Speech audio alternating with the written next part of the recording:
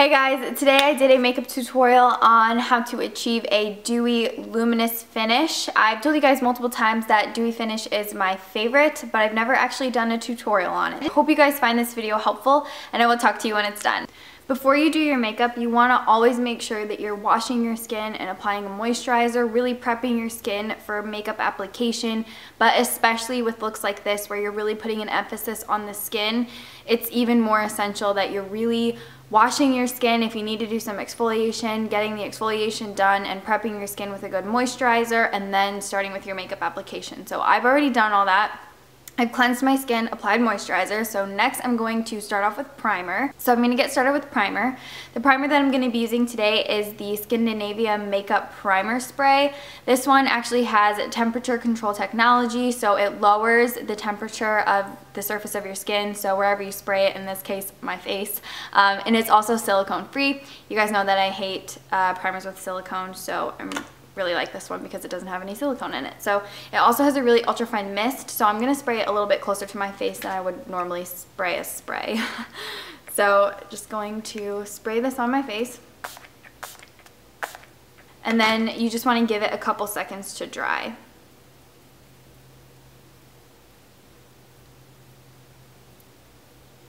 Now we're going to get started on foundation. I'm going to be using Shu Uemura, the Light Bulb Foundation. This is my favorite semi-matte foundation. It's really kind of dewy sometimes, and sometimes it's semi-matte. It just depends on like what my skin is doing that day, if it's really dry or if it's a little bit more on the oily side. And I'm also going to be mixing in an illuminator. This one's by Kogan Do. It's their Aqua Illuminator in the shade Sheer Beige. So what I'm going to do is a pump of foundation on the back of my hand, and then a pump of the illuminator. I'm just going to take the back end of a foundation brush and mix the two together. And I'm going to pop this all over my skin.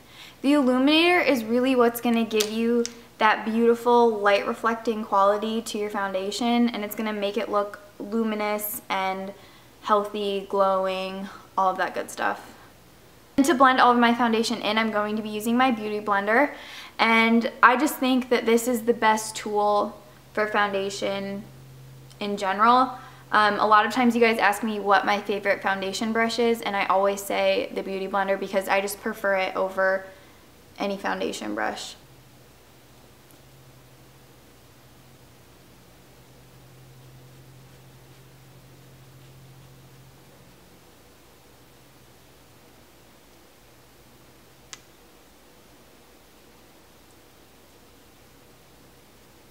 Now that I've gotten my foundation done, I'm going to quickly do my eye makeup, and then we'll finish up with the rest of the face. I'm going to do concealer. Today I'm going to be using the Anastasia concealer, and this one is in the shade 2.5.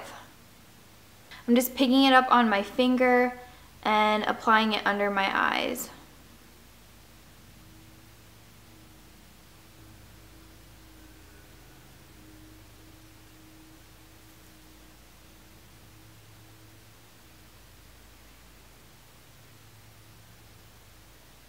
I could not get my words out.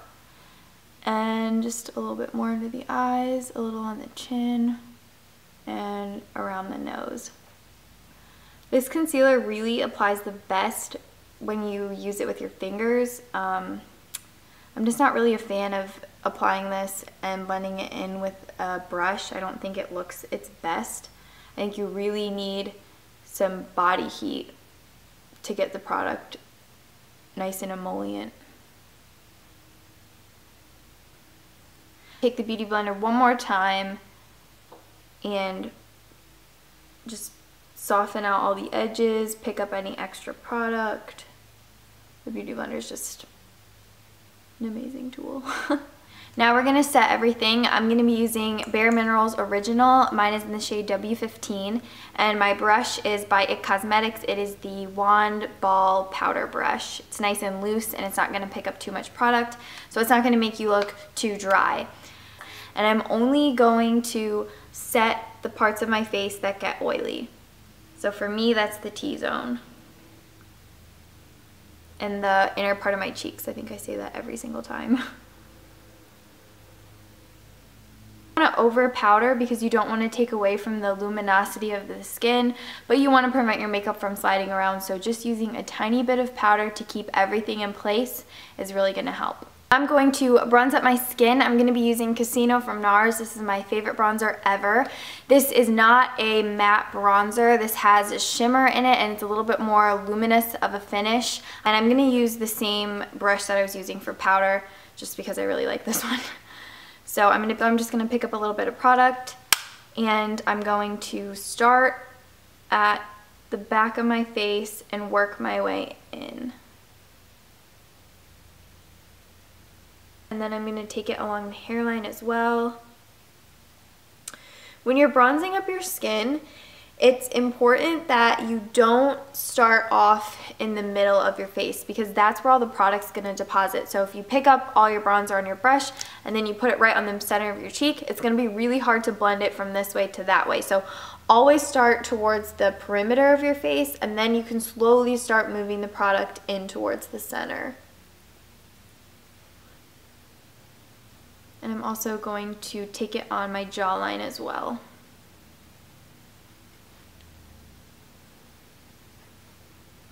For blush, I'm going to be using Love Thing from MAC. This is one of my favorite blushes to wear during the summer months and just whenever I have a tan, so whether it's a fake tan or whatever, just whenever my skin is looking a little bit more tan, because this is one of those soft, flush berry tones that really mimics the flush that you get when you've been out in the sun. I just think that these types of blushes look really beautiful when you've got some color to your skin. It is an illuminating blush. It's got a lot of gold shimmer to it and it's really pigmented. So I'm going to pick this up on a Jenny Pattinkin cheek brush. I'm going to tap off the excess. I mean, you want the tiniest amount of this product because it's very intensely pigmented. And I'm just going to lightly brush this on the apples of my cheek.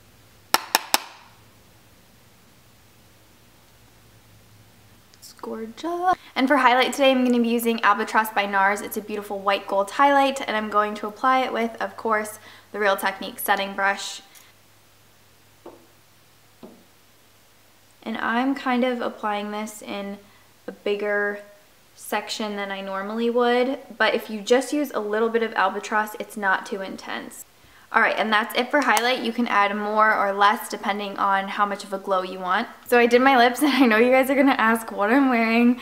So this is a Whirl Lip Pencil from MAC, and this is My Bills Be Paid from The Balm. It's a nude lipstick, and I mixed the two together.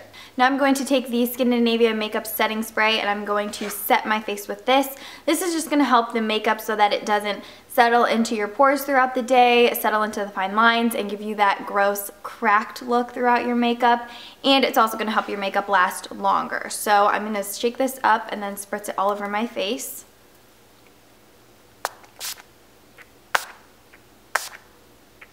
And then to give your skin that last kiss of dew, I'm going to take a couple sprays of Fix Plus. Fix Plus will not make your makeup last longer. This just has glycerin and vitamins in it, so it's like a skin refreshment and it gives you a nice dewy look, but it does not have any properties that are going to make the makeup last longer. The Scandinavia Setting Spray is what's really going to keep your face locked and loaded throughout the day. So I'm just going to take a couple sprays of Fix Plus, and this is going to give you that nice dewy finish.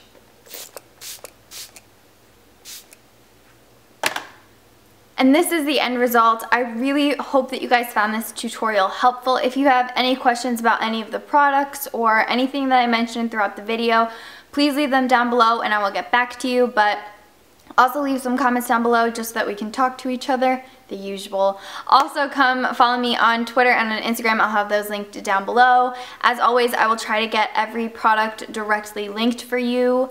And I will see you guys in my next video. Thank you so much for watching. Bye guys.